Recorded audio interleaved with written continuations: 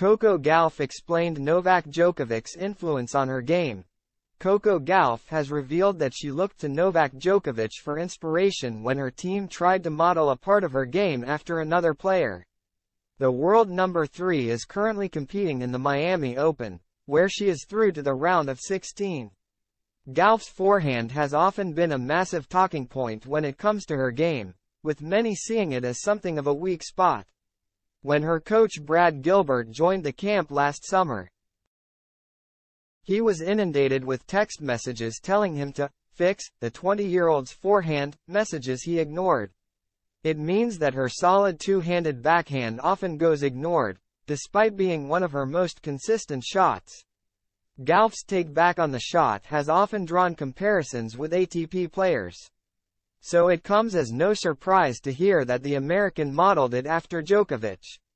The US Open champion was asked about Chris Evert's influence following her third-round win in Miami, revealing that she sometimes messaged the tennis legend and started to watch her old tapes later in her own career. While some often likened her backhand to Evert's, Gauff revealed that she ignored her team and tried to copy Djokovic instead of the 18-time Grand Slam champion. "I wouldn't say I modeled my backhand after hers," the world number 3 said on Sunday. "Well, my team tried, then I tried to model it after Novak Djokovic a lot. That's where that inspiration comes from." Discussing Evert's general impact on tennis, Gauff added, "She's a very, very kind person. She texts me sometimes. I always try to text her, especially with the recent news of her illness and everything.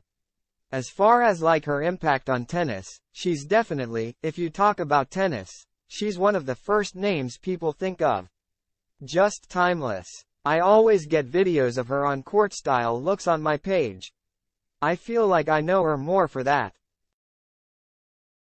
I think once I turned pro is when I watched a little bit more of her old tapes." Gauff then spoke more in depth about the technical aspects of the shot.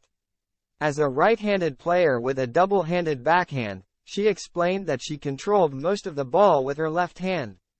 The American continued, "I think for me, my backhand most of the time when I am making corrections if I miss it in the net, I am always saying to use more left hand.